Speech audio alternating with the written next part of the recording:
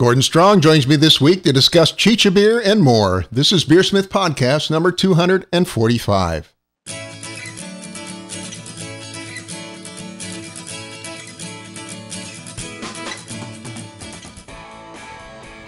This is BeerSmith Podcast number 245, and it's late October 2021. Gordon Strong joins me this week to discuss Chicha beer and more.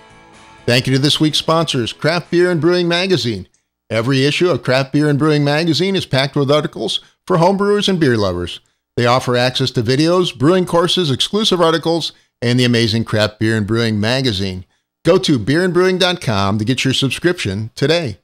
And also the Brew Commander, the new brewhouse controller from Blickman Engineering. It's available in electric and gas propane models. The patent-pending Brew Commander is a high-quality brewhouse controller that offers automated step mashing, boil timers, precision temperature control, and advanced settings. Command your brew day with the new Brew Commander. To order yours today, visit blickmanengineering.com. Again, that's blickmanengineering.com. And finally, I'm happy that the new web-based version of BeerSmith is available now at beersmithrecipes.com. BeerSmith for the web lets you build, edit, and brew recipes from any browser, including your desktop, tablet, or your mobile device. The new web version gives you access to tens of thousands of recipes, online recipe editing, advanced water tools, and much more. You can try BeerSmith Web free for 30 days by setting up an account at beersmithrecipes.com. If you purchase a Gold, Platinum, or Pro license, you get both BeerSmith Web and the desktop version of BeerSmith for one low price. Check out beersmithrecipes.com now to give BeerSmith Web a try. And now let's jump into this week's episode. Today on the show, I welcome back Gordon Strong. Gordon is the President Emeritus and highest level beer judge for the Beer Judge Certification Program, as well as author of the books Modern Homebrew Recipes and Brewing Better Beer. Gordon, it's great to have you back. How you doing? Hey, Brad. It's great to be back. Always a pleasure. How are things up in Ohio today? It's a little cold and rainy, but, it's what we like to call fall. Yeah, that's it. I understand, however, you just got back, relatively recently, anyways, got back from a trip to Ecuador. Yeah. Down in South America the last maybe 2-3 weeks ago. They'd had me down there a couple of years ago and invited me back. So it's good to get back after some of the lockdowns are lifted. So were you down there judging, speaking, doing what? Yeah, they have a big competition there, a commercial competition, the Copa Cervecería Mitad del Mundo, the roughly the Brewers' Cup for the middle of the world, which is, they sit there right on the equator, so that's what they call it there, Mitad del Mundo. So is that, was it several countries or just Ecuador or who? Yeah, they can bring in beers from other countries. They get a lot of the Andean countries and some of the ones in Central America. But it's in Quito, Ecuador, which is actually at like 9,200 feet. So yeah, it's almost like a double Denver. Up in the mountains, huh? Yeah, it's beautiful up there. And so you were judging. Did you do some speaking? What else did you do up there? Yeah, with most commercial competitions, they have a technical program along with it. So I talked there and sold a few books on the side and judged, and it was kind of, a lot of these places have a beer week that goes along with their event, so there were several events that were attached to that. And what is the beer scene down like down there? I should say, is it good? Do they have? I mean, is craft beer starting to take off like it is in many areas in South America? Yeah, craft beer is actually pretty popular there, and I was very impressed with the quality. Better than some of the other countries that I won't really name, but most of the things I tried were really good. And like a lot of countries in South America, I'm really unsure of the line between home brewer and craft brewer. I mean, they're all they don't have malt extract there. So basically, all home brewers are all grain brewers. Right. So they all sort of have the skills, and if they brew on a big enough system, a large home brewer is kind of like a small production brewer, and a lot of people have their bars and places. So, I mean, I just see these beers in the competition. I never really know the kind of place they're from, but I just know the creativity and the quality they're putting together. So I was pretty impressed with what I tried there. So, did you judge anything unusual at the competition? Yeah, they were kind of working on this regional style that they called Chicha beer, and I usually, when I'm in a different place, I usually ask, can I judge beers that have unusual ingredients so I can learn more about the local things that they have, and so they put me on that, and sometimes I judge fruit and spice beers or wood beers or wild beers, or those kind of things with specialty ingredients. But this Chicha beer was really kind of different. And how is it different? I assume it's locally made, or yeah, it's Ecuador, but it's also other countries in the Andes. So it's based on this Chicha is the historical style, and that's the thing that a lot of people have heard of. But if you say Chicha to a beer person, they usually would just say, "Oh, isn't that the beer where they sort of chew and spit into the mash or something like that?" And yeah, that's the beer they're talking about, but they don't really do that anymore. That was kind of a sort of a indigenous Amazonian kind of thing that is really not widely practiced anymore. But it's corn-based beer, and it can involve a lot of local ingredients, a lot of herbs and flowers and spices and sugars and things like that. But it's predominantly corn-based. So is the grist primarily corn? I mean, what would a grain bill look like? Well, in a traditional Chicha beer, it would be all malted corn. So 100% corn then, right? And yeah, and you mentioned malted. I guess back in the day, a long time ago, the Indians, I assume, would chew it, or is that right? To in place of mashing, or what? How did that work? Yeah, I think that was part of it. In a lot of these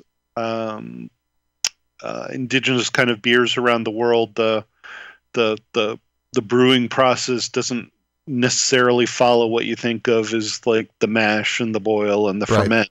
A lot of times the stages are mixed. So in this case, it seemed like they don't really do a mash; they just do a really long boil.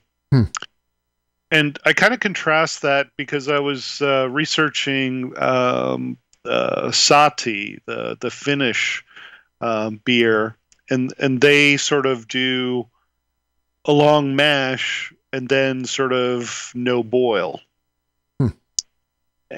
But this sort of Chicha thing that they're talking about with the chewing, I think that also has to do with fermentation. So there is some enzymatic activity going on from enzymes in your mouth, but like I said, a lot of them sort of treat that as, yeah, that was really a long time ago. People still make Chicha now, but they don't really make it like that. Maybe out in the jungles or something. But it's kind of like the mountain folks homebrew. It is what they make in the Andes. And it's you mentioned malted corn as the base. What are some of the other key ingredients? Yeah, it's typically dried flowers and herbs that they get in the Andes. They would tell me the name, and I would try to, ask if they had a example of it that I could try, and maybe tell what it is. Or sometimes they had a translation, but I mean, they were using some things like lemon verbena and lemongrass. They called it lemongrass, but it's no way Asian lemongrass. They're not going to be growing that up in the Andes. But a lot of different flowers, like they had this purple flower from the amaranth. They have violets, and I don't know.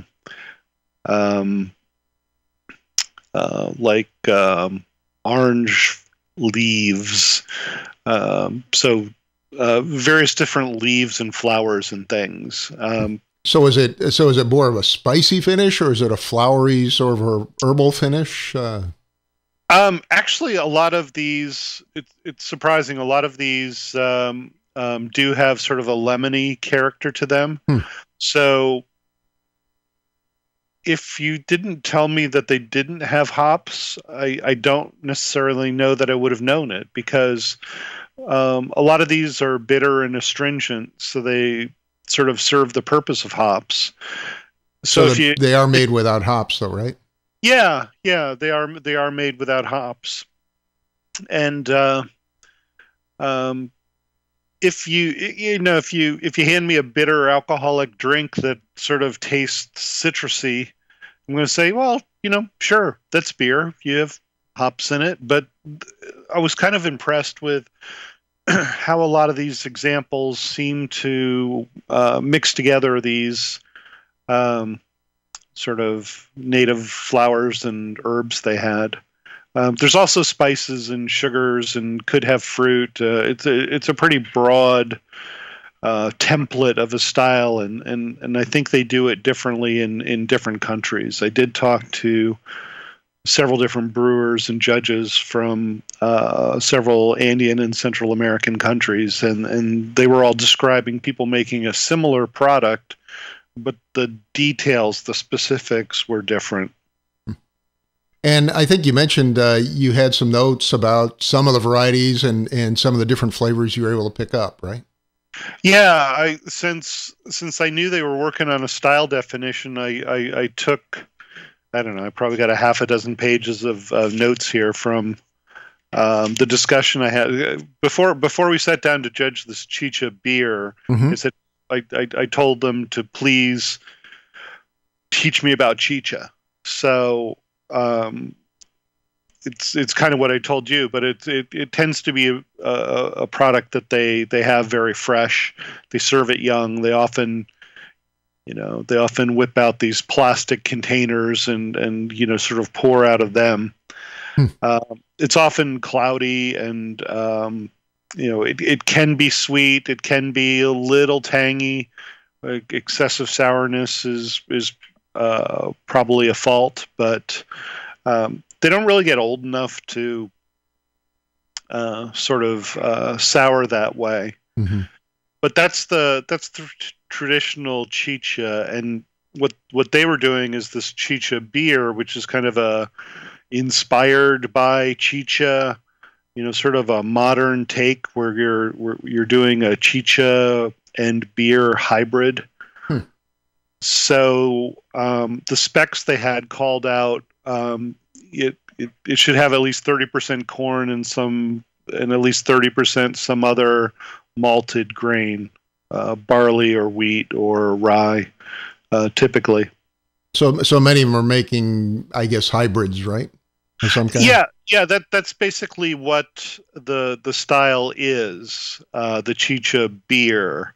It's inspired by the traditional style, but they aren't trying to pass it off as, hey, this is what the people did traditionally. Because I think they're looking for something that has a little bit more stability, right. That looks a little better, that more appeals to modern drinkers. And we didn't talk much about yeast, but are they using modern beer yeast? Are they using some wild yeast? I have no idea. Yeah, they can. They can. I mean, traditionally, it would be um, something they would do wild, and they even described to me how they would go about doing it. They would like cut the outside of a pineapple off and sort of crush that up and put it in a container with like some cheesecloth over it and leave it on the counter for a couple of days, almost like you're making traditional dill pickles. You just kind of let that get started and then use that to ferment. So that's what they use traditionally. But modern, the best thing I could just say is it appears to be mixed fermentation. So you could use beer yeast, you could use lactobacillus, you could use Brett. So they're trying to adapt those kind of things to the beer. While still having the corn base, they tend to omit the hops. They tend to use a lot of the indigenous herbs and spices. And what were some of the flavor notes you got out of it? What were some of the different variations, I guess, of flavor? Yeah, I'm checking my notes here. Some had a lot of. Well, they're using different corn as well, so they could look totally different. If they use like purple corn, for instance, they often have like a reddish purplish color. Some had fruit. Some from Peru had strawberries, which the Peruvians told me were very popular there. Some had a lot of spices to them. Allspice and clove were among the ones I could translate. When they use sugar, they use the sugar they call panela, which is kind of like a raw brown sugar. It's really sort of unprocessed. If you go to like Latin American markets, you'll see it as either panela or piancillo, like the Mexican sugars. They're often like in a hard cone, but they're a brown sugar, so they could either ferment or add sweetness depending on how they used it. So a lot of herbs, a lot of spices. Some used fruit. Some people that were experimenting with the style sort of declared a base style. Like I had one that was, they said, here's a Irish red with purple corn. I'm not really sure that captured the spirit of the category, but that one wasn't very good. Another one said it was like used sort of a saison as a base style, which again seemed kind of weird. I would expect this beer to be,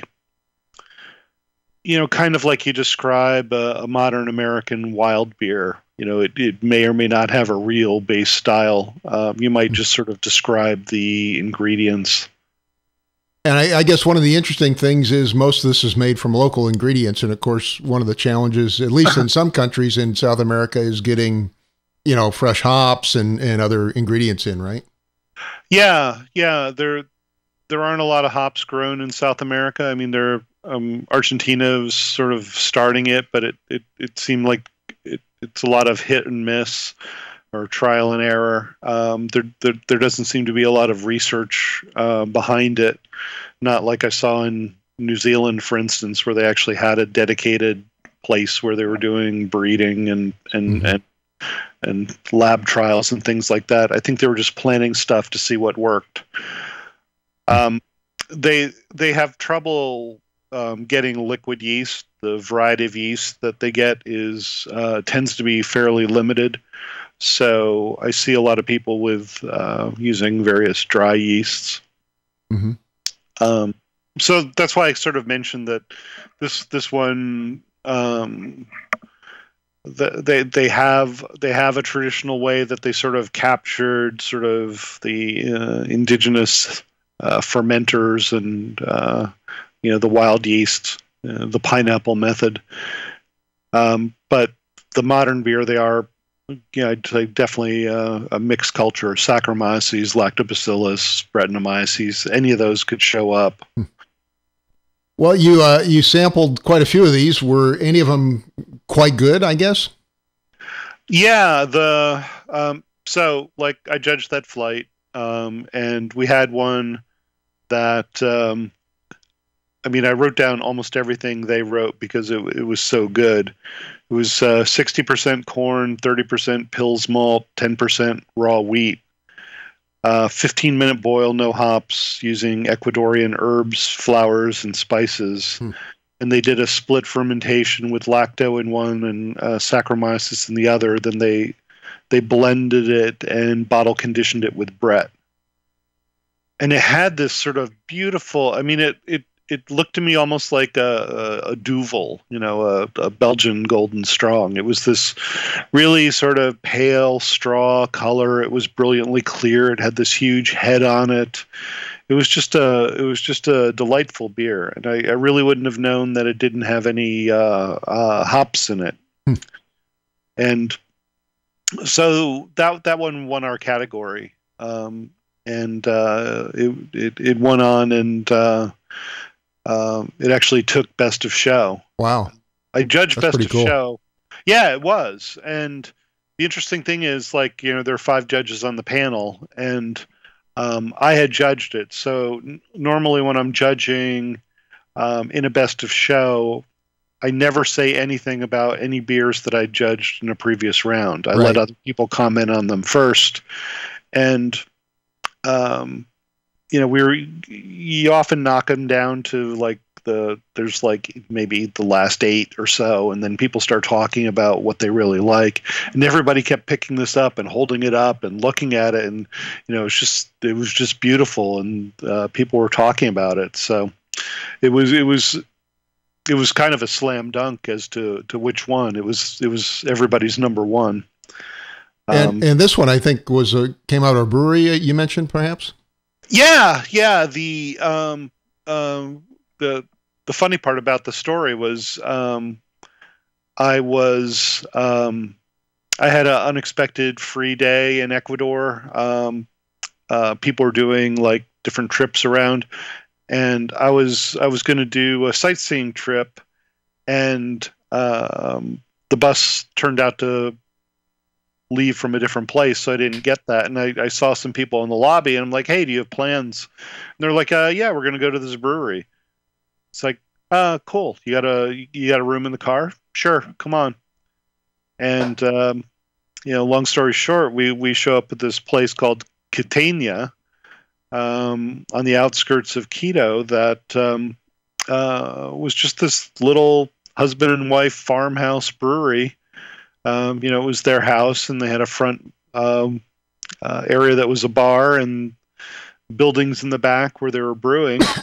And we kind of spent all afternoon with them, and they were giving us some good beers, and they had a Chicha beer. So I tried that, and I had them describe it to me, because I was in the back of my mind, I was wondering, well, I wonder if it's this beer that I really liked, and they described it differently, and it tasted different. So it was a different beer.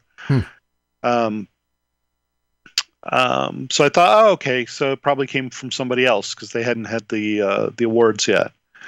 So, we spent all day with them, and I took a lot of pictures, and I'll probably write an article about it after I get some more details. But then later that night was the awards festival, and they're announcing the winners, and sure enough, these guys won the Best of Show with the Chicha beer. It just turns out it was like they make more than one, and that wasn't the one we tried when we were at the brewery, because I definitely would have recognized it. Yeah. So I guess it's good I didn't know it was them, because then they were surprised. I didn't. It's not like they handed me the beer that I judged and said, "Oh yeah, you'll be happy, with the results." So, it was a surprise to them. But, to find out that I had gone to the brewery that brewed the beer I really liked was just, it was just a happy coincidence. And can you describe for us the brewery and the process they went through to make the beer? Because I bet you said it was quite small, I guess, right? Yeah, it was, it was almost like a a large garage, a tall one, enough that could hold some cylindrical fermenters, but it wasn't that big. But I got to see a lot of the ingredients. They had this malted corn. Imagine if you looked at hominy or something like that, the corn that's all enormous. Sure. It kind of looked like that, but it was dried. And I'd heard that some brewers malted the corn themselves, but he said that he got it from a farmer that way. So the farmer would malt it for him. And they had this bag of their it's kind of like the Colonel's secret blend. It's the 17 herbs and spices mix.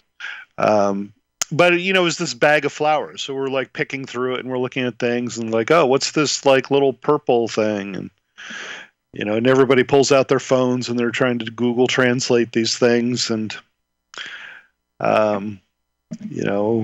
amaranth flower. Okay, so it has an English name, but I have no idea what that is. Yeah. But it was, it was just a mix, and so I was just kind of really impressed. And if we think about other sort of herb and spice beers that are unhopped, and you kind of wonder, well, I wonder what that tastes like. You make a beer without hops that has to taste awful. It's no, these things really did taste good. You can put together some of these herbs in a way that really do have a lot of the same effects of hops. They're bitter, they're aromatic. They have a good flavor.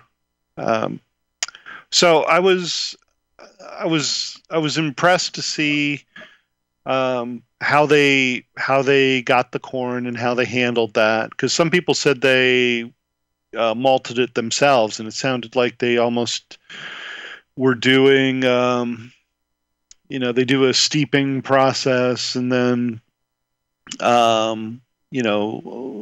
it germinate warm, and right.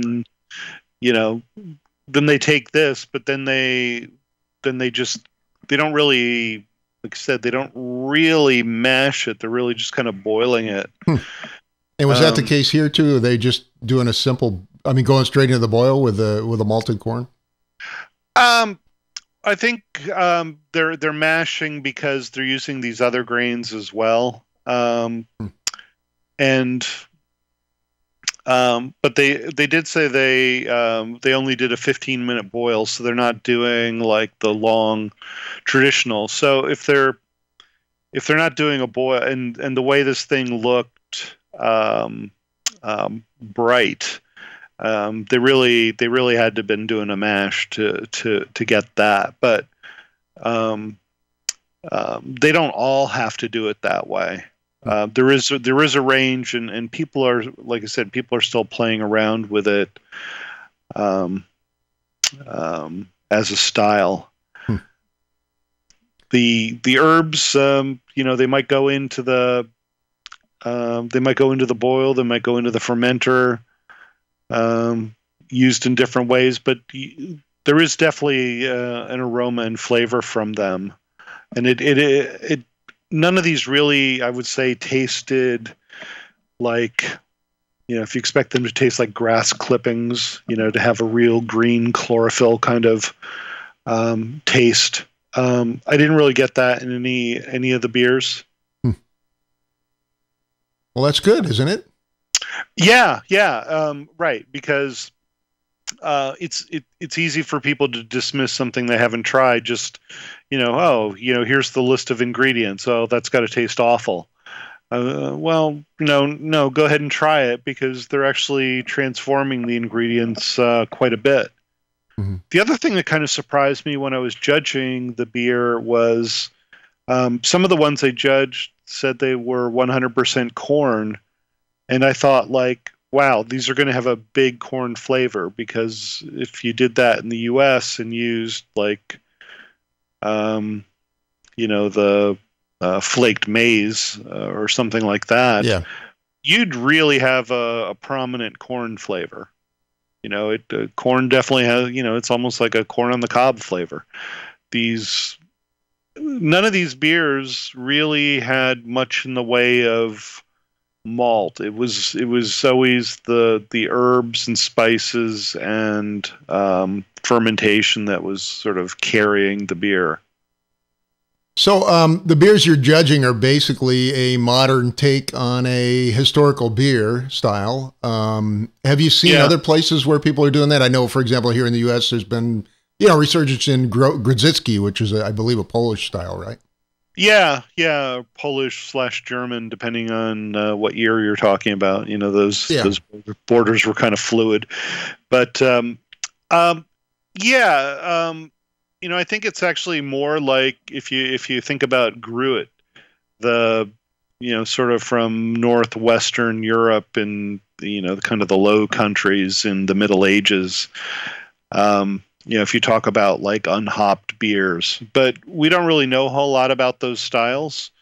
But it got me to thinking that the people that are doing these have their like secret blend of herbs and spices that they're using, and they are achieving beer-like effects. So it's certainly plausible to me that the Gruit people were doing that. And I think, I've seen sort of modern recreations, and I just sort of wanted to draw the distinction between people that are sort of doing reenactments. It's like, okay, I'm making this like they did when this was made, is way different than, hey, I'm sort of inspired by this, and I'm trying to use as many of the ingredients and maybe a nod to the methods, but I'm making a modern product with the influence from the style. So modern takes on Gruit I've seen like that. I mentioned before the Finnish Sahti, which was always a farmhouse product, and it's almost by definition you couldn't make that in a brewery with brewer's yeast. But some brewers are making sort of modern takes on it, and they are doing it that way. So it wouldn't fit the strict historic definition of the style, but they're doing sort of modern versions that aren't the farmhouse products. Because the one thing I notice of all these different, like the Chicha, the Sahti, the Gruit, is these are turn and burn. These are things that you're going to make it and you're going to drink it within a week. So brewing's kind of a hard thing to do. So it's nice to have something around for a while, not just sort of drink it as fast as you can make it. So I appreciate the attempts at modernizing. Is there are you seeing this happen on a commercial scale in some places or no? Yeah, the Finns are doing the Sahti. You can still find it, in farmhouses and such, but some brewers are trying to make it. And I have seen examples where people have put out Gruits in the U.S. The kind of a special product, or even there's some breweries that. I'm thinking of this one. I think it's around the St. Louis area called Scratch, that makes beer with I don't know if they call it like foraged ingredients, but they're finding stuff in nature and putting those in the beers. So it's kind of like they're taking that inspiration, but there's going to be the historians and the sort of the people that want to draw the hard line and say no, this isn't how it was done, in the year 800. Yeah, they put heated rocks into a pail of water or something like that to make the beer, right, and stuff like that. And things like that, and there's okay, so some of these are making them in more modern circumstances, and they have more scientific knowledge, so maybe they're updating the processes to things that they know will work faster rather than just the sort of the trial and error. So it is kind of interesting. As a quick aside, I think you judged some meads while you were down there. Did you see anything interesting there? I'm always a big fan. In fact, you enjoy drinking many of my meads, I think, right? Yes, I did. And if I play my cards right, maybe I will in the not too distant future. Yeah, but you did you judge any interesting meads while you were down there? I did judge meads, and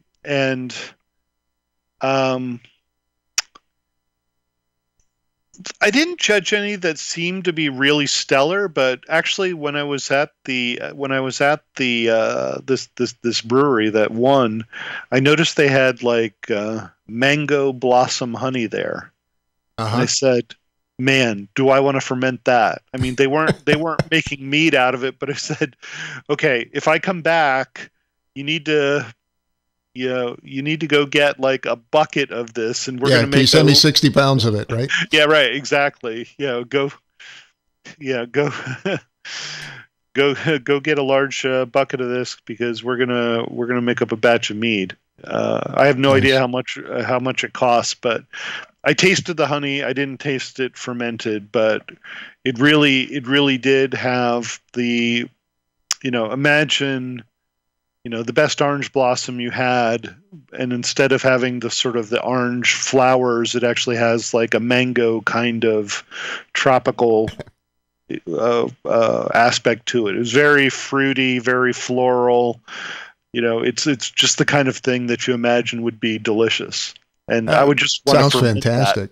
That. Yeah. I don't want to say, well, what kind of mead do you want to make? I was like, no, let me just put some yeast and some water in this and let me just taste this honey. Yeah. It would be wonderful on its own. So that was like my mead find of the trip. I didn't actually judge that. Well, I'm disappointed you didn't pick up 60 pounds for me. Yeah. It's the probably the shipping's a little high though. Well, the TSA also sort of frowns on that in your carrying. Probably so. Yeah. I had some really nice Australian honey taken away from me in New Zealand. I'm like, aren't you guys all buddies? Like, no, we're completely different. You can't bring honey on the island. Interesting. Like, I don't know why. Is honey a big threat? I don't think you can plant it, right? Well, they just don't want agricultural products from other places. So, I had honey confiscated from me in New Zealand that came from Australia. Wow. And I'm like, you're going to take this home and you're going to put this on your toast. I know it. So, well, back to the Chicha style. What's the prospect of something like that becoming a BJCP style in the future? That was kind of an interesting aspect I had, because they were starting on a write-up, but none of the write-up really had any sort of sensory information. So I was trying to capture it, but at this point, I wasn't really able to get enough of sort of a commonality to it. So what I actually suggested to those guys is, like, hey, maybe you ought to have like a conference, bring people from different countries that make this, and try different samples and see if there's like a core element that we could all sort of agree on. Because right now it's written kind of as a framework, and it would be a very open-ended style. I like it as an entry category, but I have no idea how to characterize it. So yeah, you mentioned there's a huge variety, right? Yeah, there is. And when you're writing a style description, if for every attribute of the beer the answer would be anything goes, then the resulting style description isn't very helpful. Yeah. So I think they're onto something. I really do think it could lead to some. It's the kind of thing I would like to be able to recognize. I think they need to work on the idea more. So I can't wait to go down and try it again with those guys, because the samples I tried were really good. So I think they're kind of onto something. Well, speaking of styles, I think you're in the middle of working on some kind of a BJCP style guideline update, right? You've been working on it for probably a year now or more, right? Yeah, I swear I talked to you about this like 2 or 3 years ago. And, well, when I had you on one time talking about provisional styles, which you have published a handful of provisional styles, but you mentioned at the time you were I think you were just starting to work on a new revision, perhaps. Yeah. So I can say it's further along than in the middle of. I think it's virtually done. I think it is just about done. It needs a little bit more review. So it'll definitely be out this year.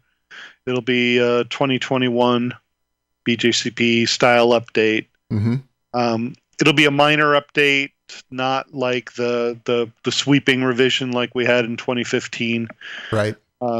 Because that tends to upset the exam program, all the people studying, Well, and people like me that make software have a lot of data entry to do.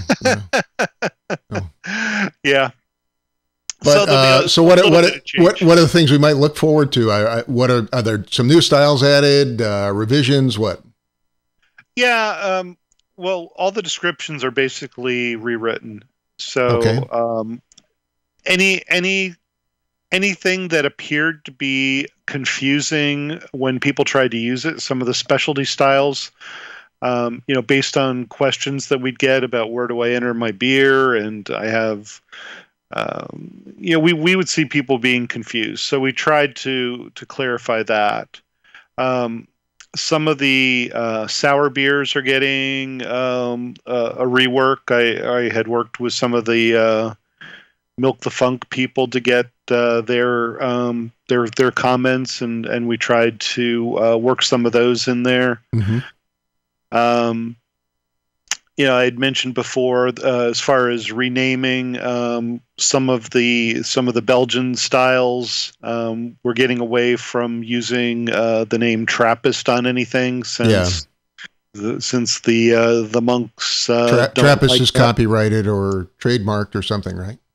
Yeah, it's a protected appellation, I think is the right term for it. But I mean, we aren't selling a commercial product, so we can utter the name, but I think their concern is that commercial breweries could then look at our guidelines and name their beers according to our guidelines, and the breweries would be infringing. Which isn't our intent for how the guidelines are used at all, but why even have that as a problem? Yeah, I get it. So there'll be a couple minor changes. We've moved some of the provisional styles into the main guidelines. A couple of, we took like one of the regional styles like the Italian grape ale and made that more widely accessible to people that want to use any grape variety in any country. So things like that, things that should allow for people to do more things with specialty beers. So focus on clarity, I guess, right? Yeah. Right. And just updating some of the descriptions were probably getting close to 20 years old. So we took a hard look at how some things were described. So I basically rewrote everything. All new examples. Some will be the same, of course, but we did go through and look at all that. So I don't have an exact release date, but it will be in 2021. So that's you got a couple months left, and that's it. Yeah, I'm confident enough with where it stands. I'm predicting sometime in November or December. That's prediction. Yeah, I think I would take that bet. Are you you giving odds on that? Yeah. So Gordon, your closing thoughts on some of the new beer styles, some of the exciting things coming out of South America or Central America. What have you learned? Yeah, I actually kind of learned that a lot of places I go, they're using your software. I see it show up in a lot of places. So good on you. Keep supporting keep supporting the language translations. Um, but they're making some interesting beers. I find some places are trying to be just like the U.S. and do whatever the latest trendy thing is, but I'm also sort of encouraged to see styles that are hard to find in the U.S. You walk into a bar and all they have is IPAs. That's here. That's the problem here, I think. Yeah, it is. And I mean, I like an IPA, but I don't always feel like an IPA, and I would like a little variety, and that's a good reason to be a home brewer. No, Gordon, you will drink IPA all time. Yeah. Well, that's okay, because IPA is coming just to mean beer. Yeah. If you can have like a malty IPA with no bitterness, then it really does just mean beer. So I think the South Americans are embracing the roots of craft beer. Some of the things that I think we might have forgotten in this country as we've grown. So I'd love to see them doing interesting things. I love to see how they're trying to adapt local ingredients and innovate in their beer. They all really want to have their own styles, but think about the beer first. The styles will come later. We're not creating styles because we're trying to help you grow your market. We're trying to create styles because these are things that you make and people like. Mm-hmm. So I'm encouraging them to always sort of stick to the roots, go brew great beer, and don't forget about the styles of the world. So I think they got no place to go but up. Well, Gordon, I really appreciate you coming on the show and taking the time today. Thank you again for being here. Yeah, it's always great to be with you, Brad. And today my guest is Gordon Strong. He's President Emeritus of the Beer Judge Certification Program, also author of the books Modern Homebrew Recipes and Brewing Better Beer. Thanks again, Gordon. My pleasure. A big thank you to Gordon Strong for joining me this week. Thanks also to Craft Beer and Brewing Magazine. They offer access to videos, brewing courses, exclusive articles, and the amazing Craft Beer and Brewing Magazine. Go to beerandbrewing.com to get your subscription today. And also the Brew Commander, the new brewhouse controller from Blickman Engineering. It's available in electric and gas propane models. The patent-pending Brew Commander is a high-quality brewhouse controller that offers automated step mashing, boil timers, precision temperature control, and advanced settings. Command your brew day with the new Brew Commander. To order yours today, visit blickmanengineering.com. Again, that's blickmanengineering.com. And finally, the new BeerSmith web version of BeerSmith is available at beersmithrecipes.com. BeerSmith for the web lets you edit and brew recipes from any browser, including your desktop, tablet, or your mobile device. You can try BeerSmith web for free for 30 days by setting up an account at beersmithrecipes.com. If you purchase a Gold, Platinum, or Pro license, you get both BeerSmith web and the BeerSmith desktop version for one low price. Go to beersmithrecipes.com to give BeerSmith web a try. I'd like to thank you for listening, and I hope you have a great brewing week.